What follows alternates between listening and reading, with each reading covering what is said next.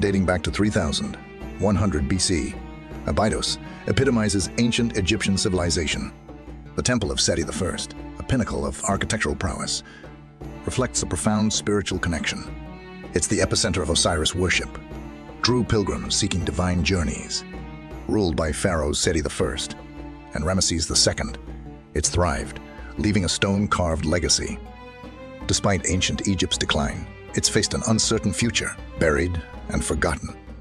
In the 19th century, archaeologist Flinders Petrie unraveled its mysteries, resurrecting Abydos from obscurity. Petrie's excavations not only revealed architectural brilliance, but also shed light on funerary practices and religious beliefs. Today, Abydos stands as a testament to historical resilience, beckoning travelers to walk the pharaoh's path amid hieroglyphic, adorned temples.